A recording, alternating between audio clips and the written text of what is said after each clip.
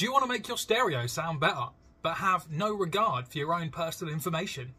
Do you enjoy your phone number being sold to hundreds and thousands of different companies? Then TEMU is the place for you. Stick around, because I cover 3 different amplifiers ranging from £2.48 all the way up to £14.98. No expense was spared on this video, as you can tell. I suppose we ought to unpack them, really. I'm not annoyed at how they're packaged. Total weight of all 4 amps that's in here, because 2 are the same, is about nothing, so that's good.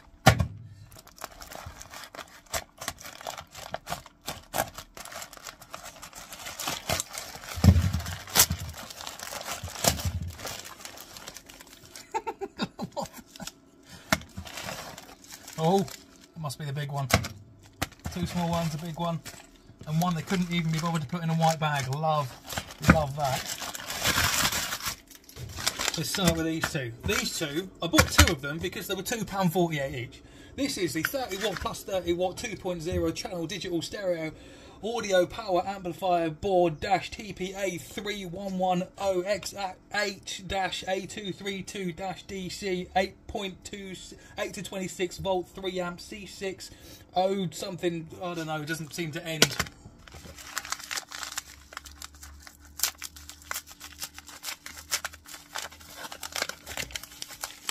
Are you ready for a 2x30 watt amp? There you go. There you have it.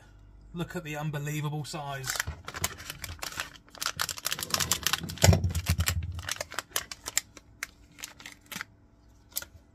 $60 watts, ladies and gentlemen. So 9/10 of the board is all heatsink. Obviously we've got capacitors all around the outside. Given that these are so close to the outputs, I'd say these were inductors. And then a whole bunch of what look like capacitors, but I can't see any MOSFETs on it anywhere, so I'm not really sure how that's going to go down. I think my favourite bit is how you're meant to get a signal into it, because obviously I'm guessing that this is the holes for the RCAs. Right, I'll be back in a minute. I've just got to solder loads of things to it.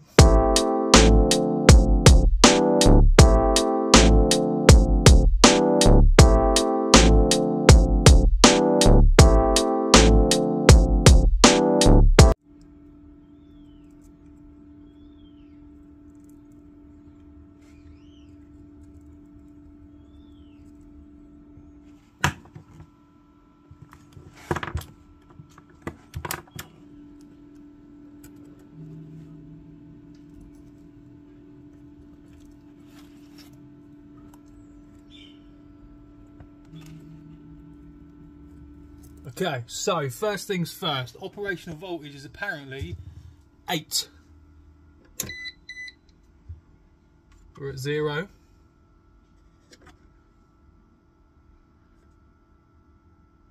Oh, we've got a little blue LED just here. 3 volts.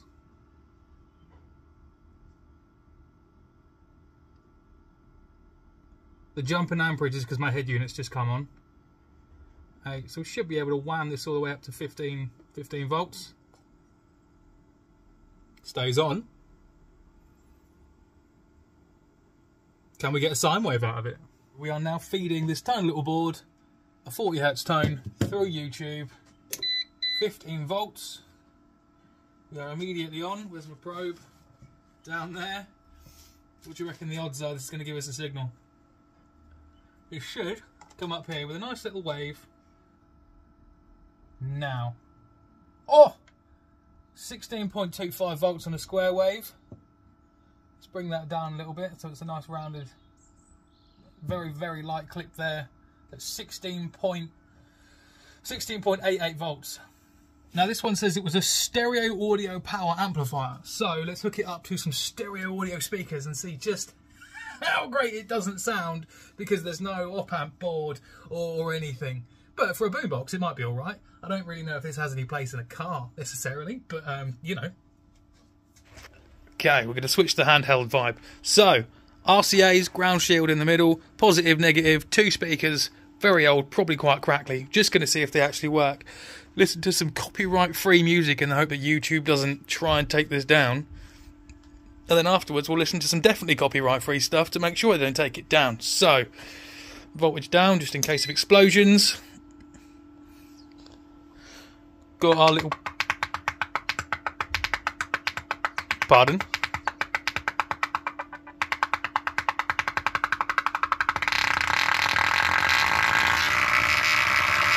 Operates at 8 volts.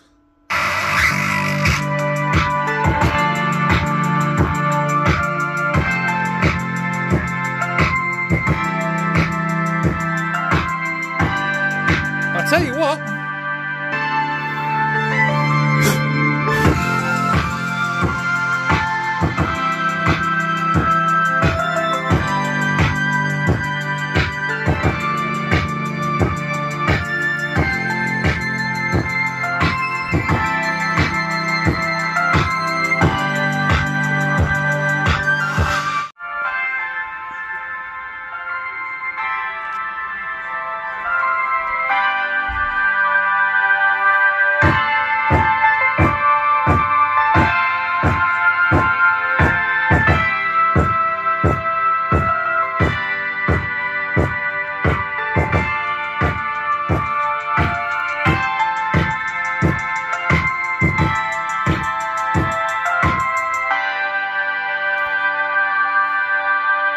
The increase in voltage makes a big difference.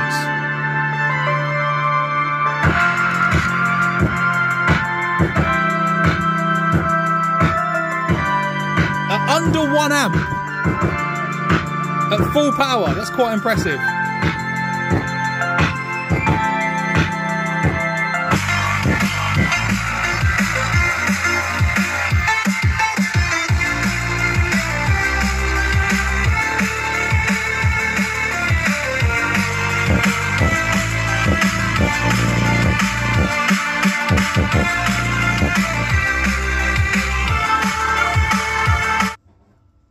What?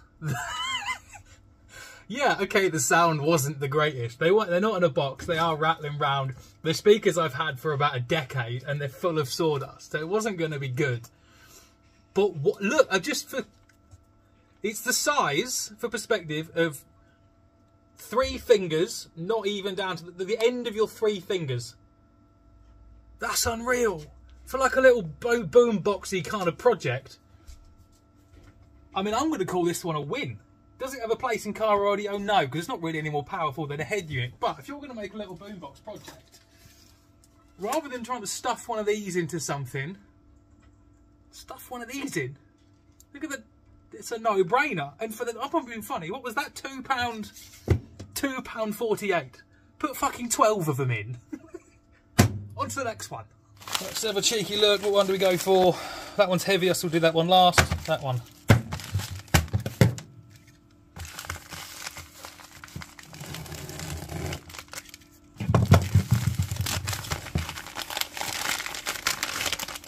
Oh, we've got another clear package.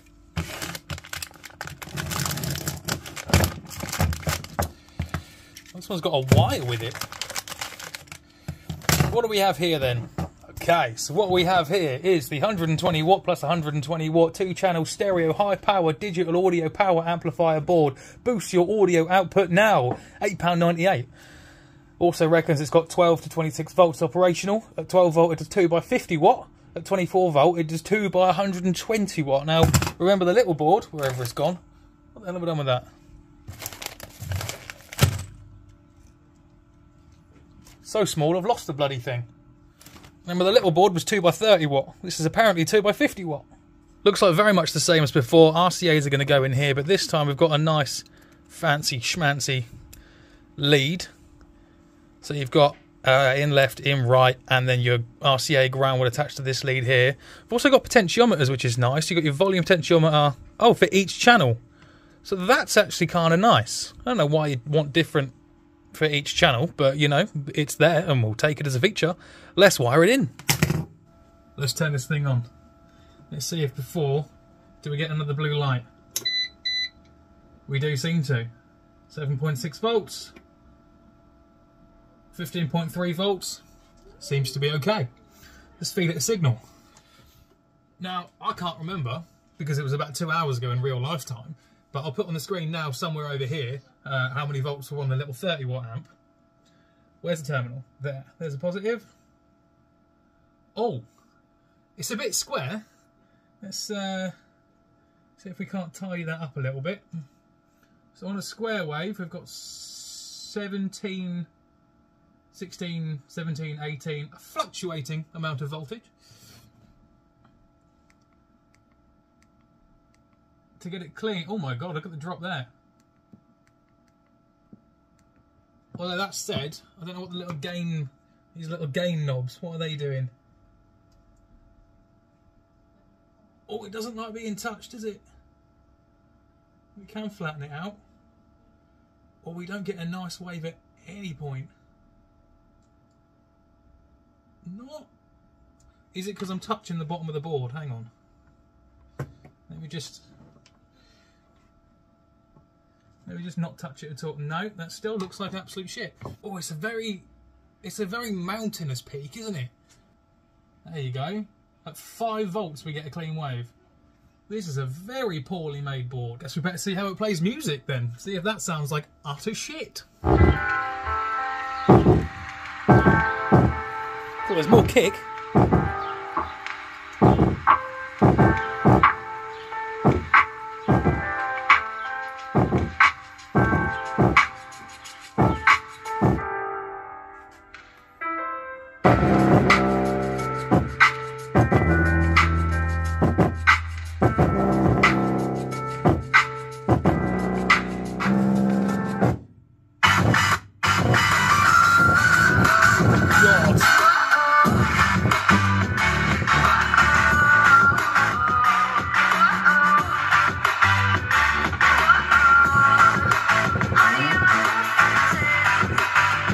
Well, that sounds god-awful, as was demonstrated by the signal that comes through the scope. So don't buy this one, it's a piece of shit. That brings us to the final amp we have of the day. This bad boy. Oh, and you are in for a treat. This right here is none other than the fabled, the mysterious, the thing of legends. It is difficult to get into. This is the 50 watt stereo 100 mono TPA 3116D2 2/1 channel D class digital power amplifier module DIY speaker 1224 volt DC. It was 4 to 8 ohms. It was $14.98, and you'll see this comes with actual gain knobs. Unbelievable. Not only that, inside our handy little thing, we've got knobs. Look at that. Look at that. I mean, don't get me wrong, they're horribly cheap plastic, but all the same. So let's have a quick conversation about this phenomenon worth £14.98. First of all, glitzy gain knobs. Wibbly wibbly, fuck yes. We've got a sub output of 100 watts and then 2 speaker outputs of 50 watts each, allegedly.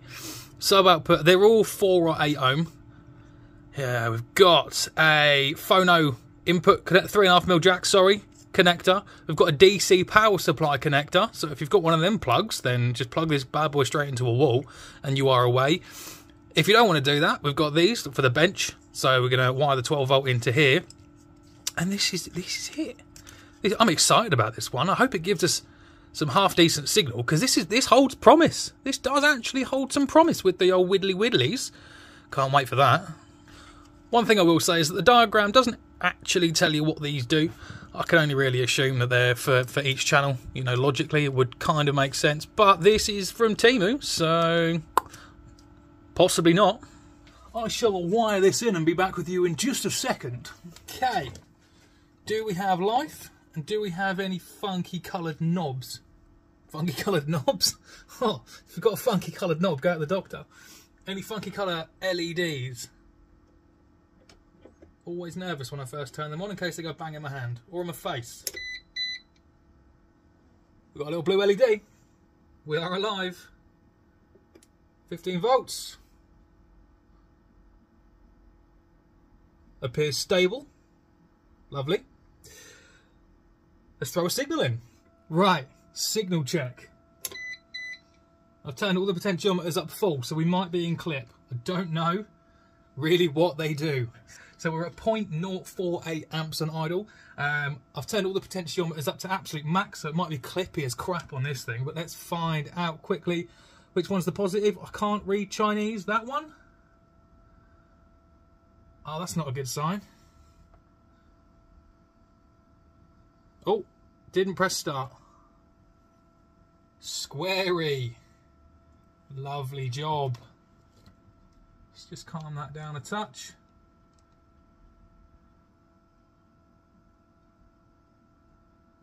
Okay, so far the potentiometers appear to have absolutely nothing to do with the size of the... I've got no idea what they do. Right, okay, so the one on the right appears to be master for all channels. And then you've got just sub or just mid. That's kind of cool. I don't mind that. Let's plug it into some speakers and see what it does. But just for reference, the rail voltage on the sub channel, which is beautifully clean, by the way. Very impressed with that. Is 15 volts. Rail voltage clean on the stereo channel is 11.8 volts on one and 11.8 volts on the other. Perfectly fine with that. The reason you're not seeing the bottom half of this wave is that these amps only work on positive rail. That's normal. That's actually very common with these smaller type boards. So it's nothing to worry about. Yeah, okay, so that's the overall one.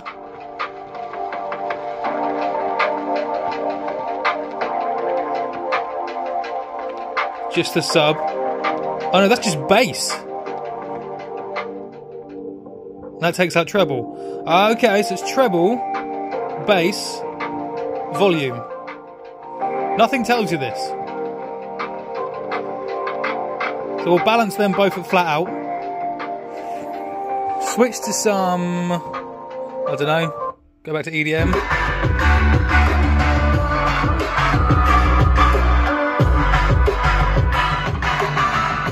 You know what? Wow. I'll tell you what, it's not that loud, but that is clean. This empty town, I'm searching for the lost and found. But you don't care, you're unaware. Keep moving like the scars aren't even there. It's in the air, like a blazing flare. Just stare, 'cause the flames won't burn us. I thought you were the one for me. That's why I gave you everything. Held you close by the stormy seas. Oh, you meant the world to me. Kiss your head when you cry for me. Hold your hand while the pain was over. You won't buy the glory, see. The world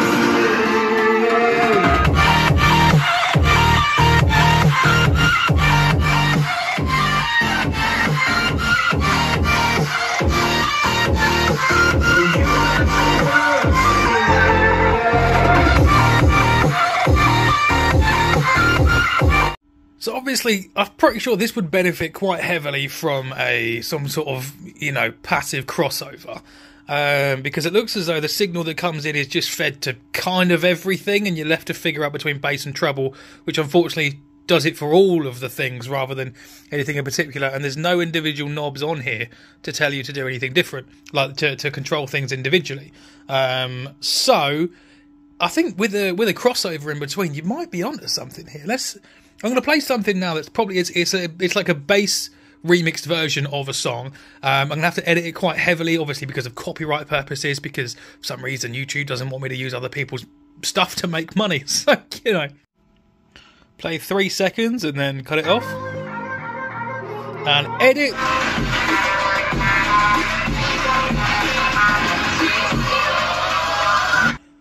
So yeah, 100%. I don't think these channels, the stereo channels, are actually, what does it say it was? 50 watt. Yeah, 50 watt. They're definitely not 50 watt. That seems a bit optimistic. The sub channel, about 100 watts seems right for the amount of oomph we're getting out of this. Now, these are 4 ohm speakers, I believe. So, unless they go down to 2 ohm, I wouldn't have thought, no, 4 to 8 ohm. But it does say 12 to 24 volts. So it wouldn't surprise me if this was 50 watt at 24 volts. That said,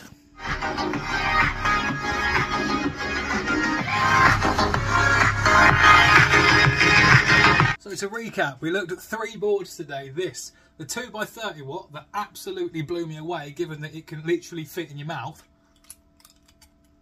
The 120 watt by 120 watt, which honestly, total piece of shit, don't buy it. And this monster 50 watt stereo 100 watt sub output thing, which is actually quite a bit of a beast as it turns out. Good on the sub channels, not so hot however on the stereo channels, but I think with a bit of crossing over you could probably get it to sound quite good. So there you have it.